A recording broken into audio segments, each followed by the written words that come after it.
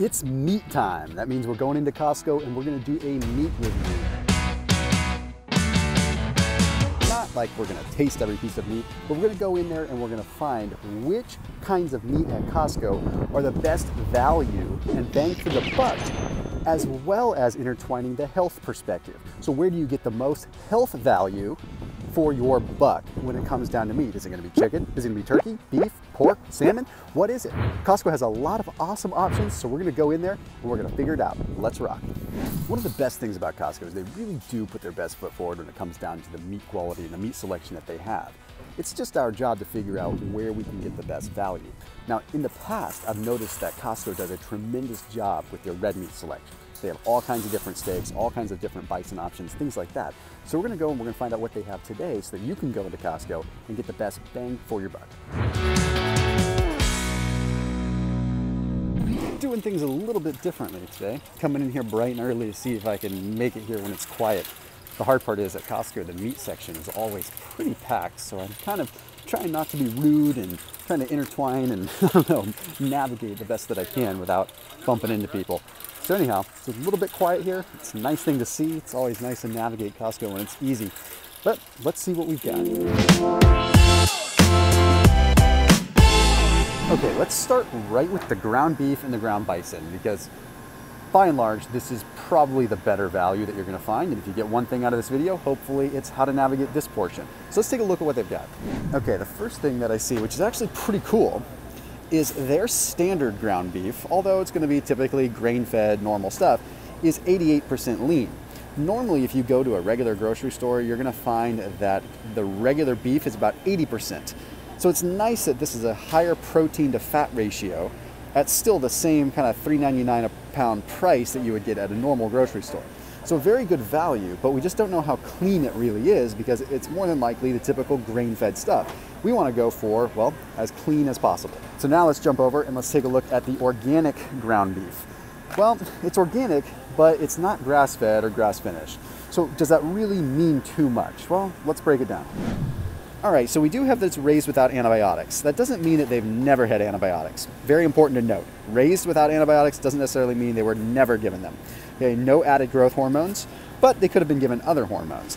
Okay, USDA organic, unfortunately, it's getting a little bit saturated and it doesn't mean as much as it used to. Let's see if there's anything else that we can see here. There's the distribution.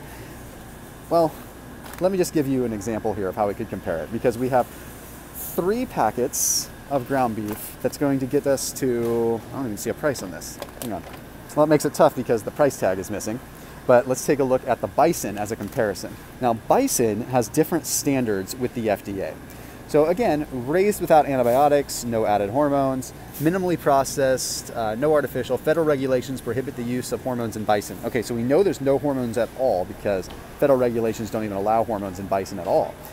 The downside is you're only getting 2 packets here, and that ends up being $7.99 a pound. That's pretty pricey. The good thing to note is that bison typically has a lower fat content compared to typical grain-fed meat. So yes, you could make the argument that most bison is grass-fed, because most of it is, except if it comes from specific feedlots that are starting to grow, unfortunately. But you have a lower fat profile, which is going to be good. You also find that it's less saturated fat and more in the way of mono and polyunsaturated fats, which if you're doing a low-carb diet, those are the kind of fats that you want. I'm not saying that saturated fats are bad, but you definitely get more heart health benefit out of like oleic acid, polyunsaturated fats that might actually give you a little bit of alpha-linolenic acid, essentially your omega-3s.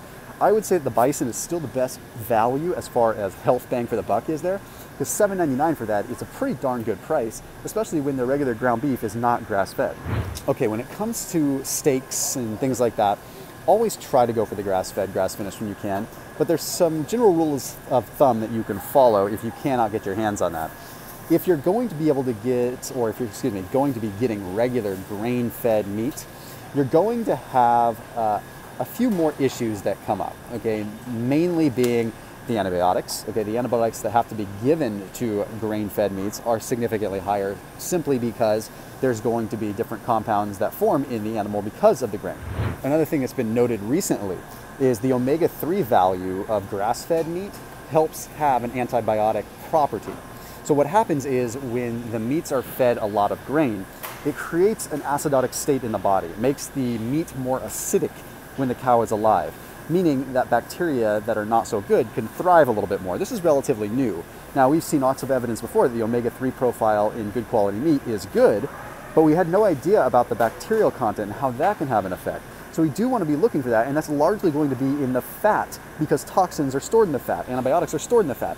So if you have a grain-fed meat, you want to be going as lean as possible. So for example, if you're going to splurge on a ribeye, spend a couple extra bucks and get a ribeye that's grass-fed versus a ribeye that's corn-fed or grain-fed. Look at this. If we look at a ribeye, now USDA choice doesn't have anything to do with the actual quality of the health attributes of the meat. But look at, you got these big fatty ribbons. Now what you could do is you could cut the fat out. But then what's the point in having a delicious ribeye if you're doing that? Now I know it's a lot more expensive, but a beef tenderloin like this, a fillet, that's going to be about as lean as you can get in this particular area of Costco. I mean, you could get like a London broil or something and trim it, but quality-wise, if you're going to go with a grain-fed, this price on filet mignon is killer. That $14.99 for a good quality filet mignon. So if you're trying to find the balance of what kind of steak to get while still having affordability, but still having something healthy, go for a filet mignon where the meat quality is still going to be good, but you're going to have less of the fats holding those toxins, holding those antibiotics, holding those potential hormones. It makes a big difference. I'll make a quick note here because I'm a huge fan of flank steak. Okay, if I'm usually recommending that someone is meal prepping or anything like that, I will usually recommend a flank steak because you can cut it up, you can cook it, and it's really, really, really lean. Take a look at this. You practically see no fat on that. That's what I'm really talking about. You're going for a good quality that doesn't have a lot of fat. It'd be easy to sear that off, no big deal. If you are going to get a fattier cut of meat that's not grass-fed or grass-finished, if you get one like this, like a chuck roast or anything like that, a lot of times if you see a big sheath of fat, that usually means that it's a big chunk of saturated fat that you could feasibly trim off.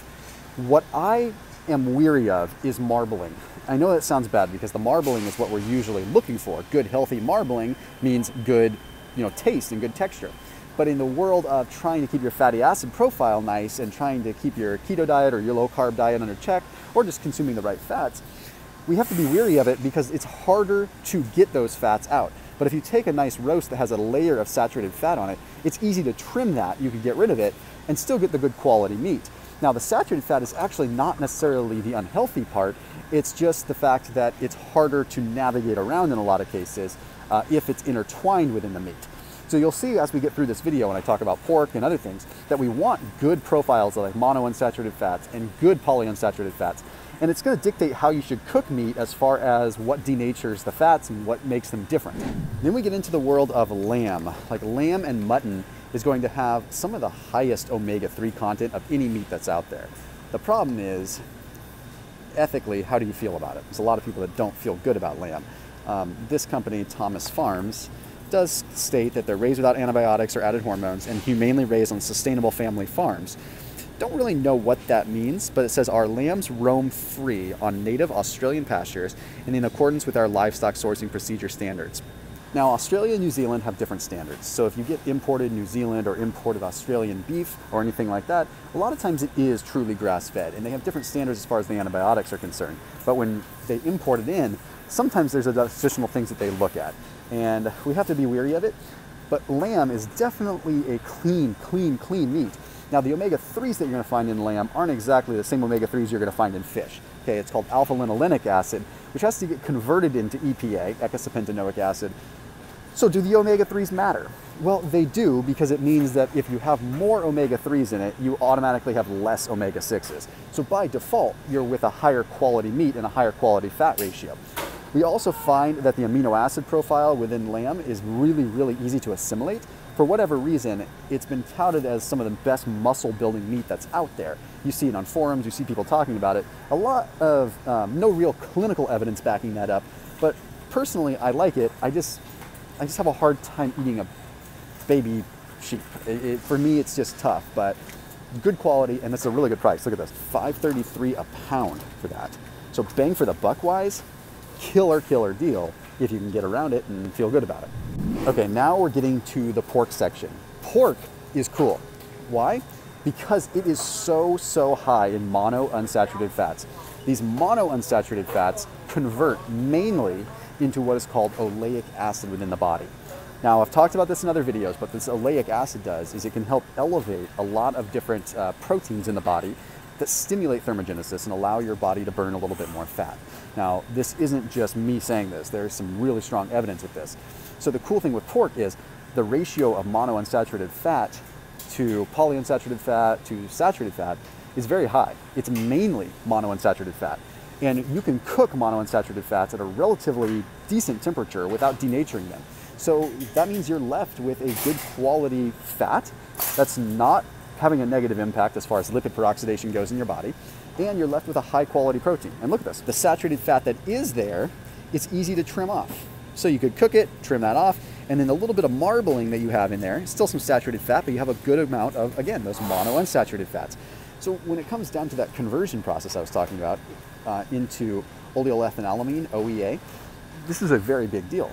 So if you're doing keto or you're doing fasting or anything like that, you want to have as much of these monounsaturated fats and as much of this OEA as you can. That's why I'm such a big fan of a Mediterranean style diet, because of that, okay? Because we get the olive oils, we get the avocado oils, which have a very similar effect. But if you can get it from meat too, and you're having this what's called PPAR alpha activation, you're having this uncoupling protein activation, these are all huge metabolic drivers, keeping your metabolism healthy for a very long time. Now, as far as value with the pork goes, I'm gonna go ahead and I'm gonna say the pork sirloin tip roast is gonna be probably the best bang for the buck, because you're getting a lot of protein, not as much fat, but you're still getting the monounsaturated fats, and it's a high quality meat if you cook it well. So take a look at this one. $1.99 a pound, okay? $17.77 for all of this. Okay, you put that in a smoker, you cook that slow, that's gonna be really good. Out of all the high fat foods that you could eat, I would recommend pork as the fat that you choose. So again, if we look at like pork belly, for instance, look at all the fat on that. One might look at that and say, oh my gosh, that's terrible. But the fatty acid that's going to be in there, again, is the monounsaturated fats, and the saturated fat is going to be mainly stearic acid with a little bit of palmitic acid. Stearic acid can help stimulate what is called mitochondrial fusion. Now, let me explain what that is and get out of the way of some people so that I can really get into some science for just a second. When you are changing your dietary habits, your mitochondria is adjusting to new energies. Okay, maybe if you go from you consuming a bunch of carbohydrates to all of a sudden you're consuming a bunch of fats, it takes a couple of weeks for the mitochondria to adjust to utilizing fats. It's called mitochondrial biogenesis. If you have a good amount of healthy stearic acid fats, there's different kinds of saturated fats: stearic acid, myristic acid, palmitic acid. Okay, myristic and stearic acid are the really good saturated fats. Palmitic is not as good. Stearic acid can help support the mitochondria and actually help out what is called mitochondrial fusion, which can support the mitochondria getting better at utilizing different fuel. So if you're going from eating carbs to all of a sudden eating a bunch of fats doing keto, the more good, healthy stearic acid saturated fats you have, the better likelihood of your mitochondria adapting and using fats better quicker is. So pork is definitely good to go in that, and that's why I would recommend things like the fat back or pork belly or anything like that, where you're getting those fats. If you're going to eat high-fat ribeye steaks and stuff like that, you're getting a little bit of a different fatty acid profile, especially if it's not grass-fed, grass-finished. Favorite steaks, if we're back to steak for a second, is going to be a New York. Okay, still pretty lean if you were to trim, again, this saturated fat. Okay, now again, with beef, you're looking a little bit more myristic, palmitic acid, a little less stearic acid. But the nice thing with beef is you get something called conjugated linoleic acid. Maybe you've heard of the supplement before called CLA, okay, conjugated linoleic acid. What that is a fat that is technically a trans fat, and it's usually found in ruminants. So it's going to be like goats, sheep, beef, obviously. And conjugated linoleic acid has been demonstrated to have some modest effects on weight loss. It has to do with how it activates specific enzymes, different gene expression. We're supposed to have small amounts of it. You're really only going to get it with beef. You're not going to get it with pork. You might get a little bit with some sheep and some lamb and stuff like that. But really, we're looking more so at the beef for that. And New York steaks are just a great way to get that, because you can trim off that saturated fat and still get that. So again, good to rotate your meats up. $7.99 a pound for this is also very, very good. So you can get, 35 bucks, you can get 4 really good quality steaks. I would say if you're looking for just a steak that's going to be generally healthy, something that you could have once a week or so, this would be a good one. I highly, highly, highly recommend that you check out ButcherBox down below in the description too. I know Costco's got some amazing deals, and I'm totally pro Costco in this case, but there are some really good deals if you utilize ButcherBox and you want to get the meat delivered right to your doorstep. It's what I generally use. I'll get some bison, I'll get some lamb occasionally at Costco, but most of the meat that I get is coming from ButcherBox. It's getting delivered to my doorstep. So a lot of times it ends up being less expensive than the grocery store, but the biggest piece, it's super convenient and super easy, and it's grass-fed, grass-finished meat, so you're getting high-quality stuff. But they don't just have beef, they have chicken, they have pork, they have sausages, they have hot dogs, they have so much good stuff. Bacon, their ground beef is like my favorite. So there is a link down below if you want to check them out and get the meat delivered to your doorstep. I highly recommend it. They're a big supporter of this channel as well. We do a lot of content together, so thank you to them. But please do check them out down below in the description. We're starting to get a little bit closer to Thanksgiving. So something to note about turkeys is that turkeys are usually riddled with antibiotics. Why? Because everyone wants a big, juicy turkey. So we're growing turkeys as big as we can, which, what does that mean? That means as a matter of space, they're crammed together and they're probably living in their own feces and things like that. So we load them up with antibiotics, load them up with hormones, we load them up with more antibiotics to handle the fact that they're growing so fast, to handle the fact that there's genetic mutations occurring. It's scary stuff. So by and large, I usually recommend having chicken over turkey. However, chicken, you run into a cruddier fatty acid profile, which I'll talk about in a second. I don't want you to become like obsessed with choosing the right meat all the time, but this is all good knowledge for you to have. Enjoy your Thanksgiving turkey. Don't worry about it. Have some friends over. California, we're only allowed to have 3 houses over, which is kind of funny, but I don't know who's really counting. Anyway, when you look at a turkey, yeah, it's something that you should probably be having like with Thanksgiving. I just don't think it's something that you want to be having all the time. If you have an option to have ground chicken over ground turkey, anyway, I digress. We'll talk about that in a second. So chicken breast, you're granted a little bit of amnesty because chicken breast, again, very lean. You're not having a lot of the fats sitting in it. When you cook it, you're really going to be getting in a lot of the toxins that are out normally in the fats. I still highly recommend going organic when you can, because what's happening with chicken is they're feeding them grain and soy no matter what. So it doesn't matter if you get organic or not. You're going to be ingesting some soy from it. You're going to be ingesting some grains from it, unless you know exactly where the stuff is coming from. So what ends up happening there is, well, would you rather have completely GMO soy that is notably terrible, or would you rather have organic soy coming in through your chicken? I would say go for the organic soy, especially when we looked at the price difference here. Take a look at this. Air chilled, we have $4.99 a pound for organic, boneless, skinless. Okay, now let's head on down the line just a little bit. And if we go to non-organic, $2.89 a pound. So yes, it's over $1 cheaper, but like the quality, first of all, like the quality is just, you can see it. Okay, go for the organic one, spend a little bit more, and you arguably can assimilate more of the protein from this organic one than you could from the non-organic. Now, chicken thighs, if you get chicken thighs, which this is a great deal for it, it's very important you go organic, but I highly recommend, I highly dissuade you from having chicken thighs that have the skin on it. Okay, again, comes down to what is being stored in the fats, what's being stored in the skin. Chicken thighs are going to be a higher fat content, and poultry in general does not have the best fatty acid profile. So remember I said if you're going to have fat from your meat, have it from pork. If you're going to have fat from your meat, have it from bacon. If you're going to have fat from your meat, have it from good quality grass-fed, grass-finished meat where you can control it a little bit more. Try not to get your fat from turkey and chicken fat. Okay, you're loading up on a bunch of soy, a bunch of phytoestrogens, a bunch of things that are stored in the fat of the turkey or the chicken, which is already not the best fatty acid profile. Very high polyunsaturated fats, which means that when you cook it, those fats are going to denature and become relatively toxic and go through what's called lipid peroxidation. Does this mean you need to be afraid of chicken thigh? No, have a drumstick now and then, enjoy your life.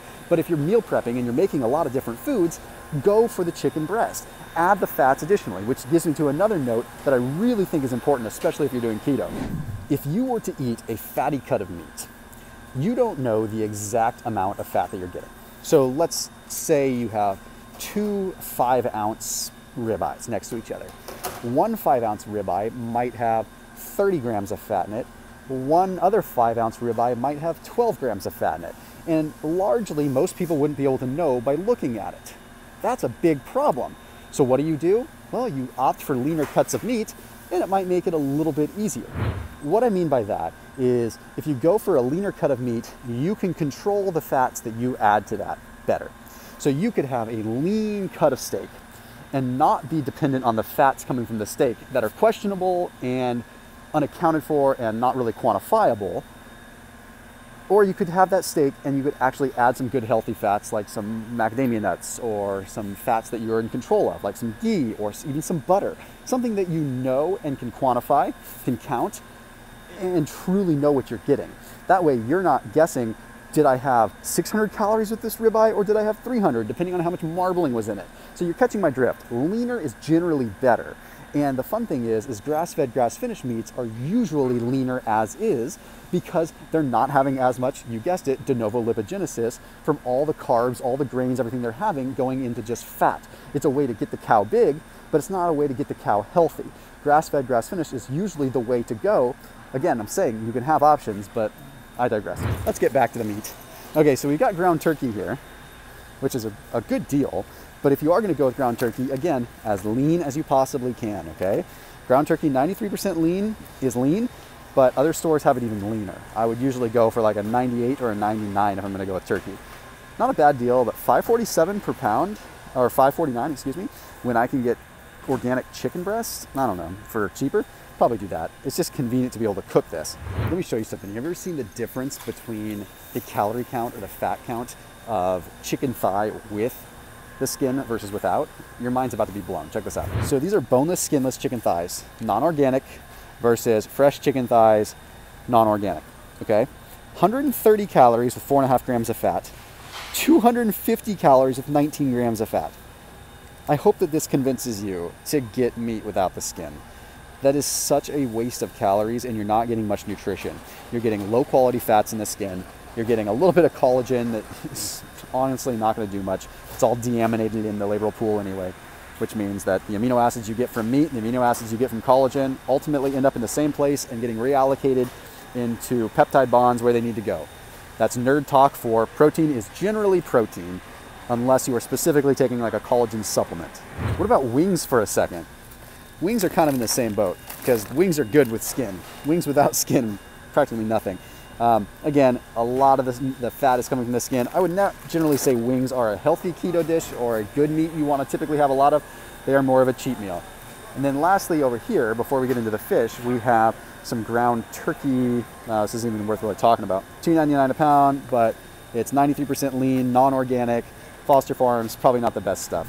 So far to recap, we've got the bison being probably one of the better ones, the ground lamb being one of the best ones. We've got their filet mignon being just an amazing, amazing value. We've got their flank steak being amazing. We've got their New York steak as the best kind of well-rounded steak. We've got their pork options, like, again, a tenderloin or any kind of fat strap or any kind of, what was it called? Oh, the pork belly that they had over there. Where you're getting the good fatty acid profiles from the pork itself. Those are tremendous options. Now let's jump over and let's take a look at some of the meat and some of the some of the seafood and some of the other stuff here. Okay, it's raised without antibiotics. That's good. It's still farmed. Now let me show you the difference here. Light pink, dark red. Now this is wild sockeye. Okay, look at that difference. Dark red, pink, dark red, pink. Let me give you a little science lesson as to why it is that way, because it's really nerdy, but exceptionally cool. The reason that salmon is pink is because of an antioxidant called astaxanthin. So what does salmon do? Well, they swim aggressively upstream. And when they swim aggressively upstream, they are working out. And what happens when we work out, as humans or animals in general? We create a lot of oxidative stress. It's stressful on the body. And that means that we need to have antioxidants to combat what's called the reactive oxygen species, or the stress that's in our body. If we didn't have that, our muscles would essentially almost go sour, right? They'd be so impacted by the stress from working out that they would become problematic. Well, that would happen with fish. So the more red the fish is, the more astaxanthin it has, which means that astaxanthin is protecting the fats. It's protecting the meat. The deeper the red color, that's not artificially added, the better the quality of the meat is going to be because it's essentially been preserved by the astaxanthin, by that antioxidant. So when it's farm raised, it doesn't need that natural antioxidant because it's living a life of luxury, not having to do anything, not having to work its butt off like the sockeye salmon is. So like anything in life, good things come to those who work hard. And this salmon is high quality because it worked hard. And you get to benefit that. Yes, you spend a couple bucks. Actually, no, you don't. Check this out. $9.99 for lean, deep red sockeye salmon. Or we can spend $9.99 for fatty, lower quality, farm-raised salmon. Okay, arguably, it doesn't taste as amazingly fresh and tender and fatty because look, there's less fat because these suckers worked out. They were swimming upstream like monsters, okay? But the omega-3 profile that you're going to actually get from it is stabilized and protected. Omega-3s are fragile. If you were to leave a fish out on the counter, it's gonna go rancid and sour in a couple hours and it's gonna smell terrible. That's because the omega-3s are fragile. They're good for you, but they're fragile. So what happens if you have an antioxidant that preserves them? They don't go sour as quickly. So heck yes, that wild-caught sockeye is an amazing value. One of my all-time favorite fishes right here is Chilean sea bass. So good. So expensive though, $20 a pound. I just can't say that this would be just a nice dish to have. That is, however, about $10 cheaper than I have at Safeway. I'm in Northern California, so Northern California or Central Coast, Safeway is our main regular grocery store like a Kroger or a Randall's. Or anyway, it's about 28 bucks there, whereas it's nice. So that's a great value. Fatty acid profile of sea bass is tremendous, so definitely recommend that. It's just expensive. Now cod, ridiculously lean. Nice thing about cod is super high in choline, so you're going to get a nice mineral balance there. It's just a good fish in general. It's so lean, it's easy to control. It's easy to digest, which plays a big part because we forget that there's a mechanical element of digestion too. Okay? It's not just, you know, acids and biles and things like that. Like if something is physically easier to break down, that's better. So that's a really good deal on cod. It's like $3 something a pound, but cod you can get anywhere. And the nice thing about the Costco cod is it is Alaskan Leader brand, which I've done some work with them before. Good brand, out of Alaska, really high quality stuff. People ask about rockfish all the time. For the price per pound, you'd be better off to go with the cod. It's not that high quality of a fish. And then we have black cod, which to be frank, I don't know a whole lot about. Probably should do some research on that one. Then we have fresh farm steelhead, which is like salmon, but a tiny bit different. You can see it's a little bit more red, but that's just by nature of what it is. $8.99 a pound. If you're really pinching pennies, it's just not even worth it. Then we have tilapia. It's fresh, it's farmed.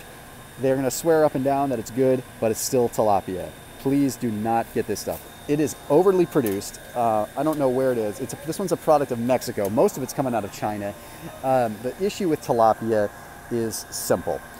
It is one of the lowest quality fish as far as nutrients are concerned, but then how they raise it, how they breed it, they have to load it with antibiotics because they're just swimming in their own feces, their own filth.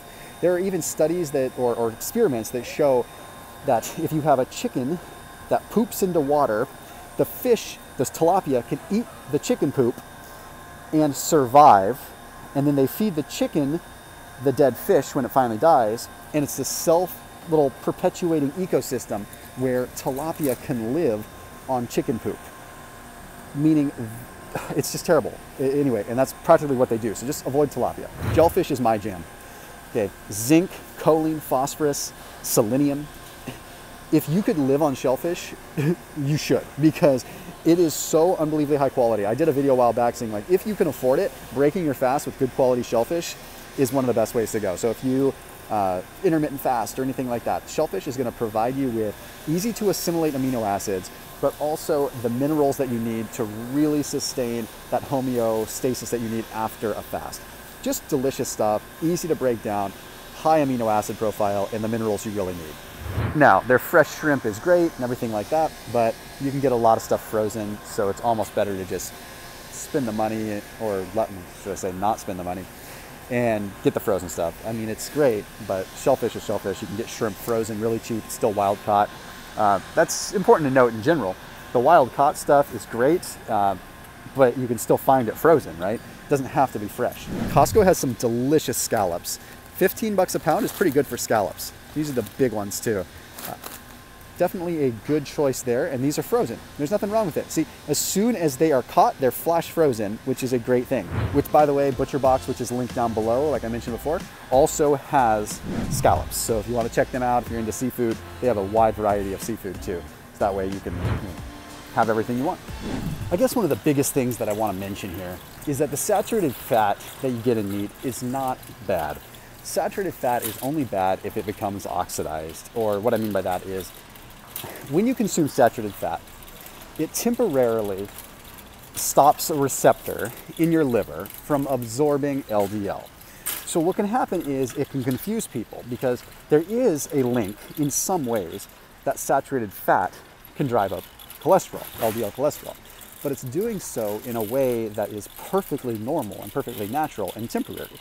If I were to go and eat a bunch of saturated fat right now, my LDL cholesterol would go up in a few hours simply because it's stopping the LDL receptors in the liver. It's sort of like a reverse vacuum in a way. So then my liver doesn't have the ability to absorb the LDL, so it piles up. Is that bad? No, but if you had a lot of inflammation because you're consuming a lot of sugar along with the saturated fat, then that LDL goes through what's called oxidation. And when it oxidizes, that's when it causes the big problem, because the oxidation can trigger arterial plaque, it can trigger, just that, the immune system to activate. It's not the saturated fat itself that's bad. However, there are some saturated fats that occupy or trigger the occupation of, that trigger the occupying of those LDL receptors more, mainly palmitic acid. So like I talked about before, when you have stearic acid or you have palmitic acid, it's going to be a different ballgame. Stearic acid, which is again what you're mainly going to find in like pork and to some degree in high quality beef, that's going to be one that converts in the body somewhat to that same oleic acid I talked about earlier with the monounsaturated fats. So not all saturated fats remain as saturated fats. They break down and they turn into other fats. All that different fats are different carbon chains, different lengths of carbons bound together.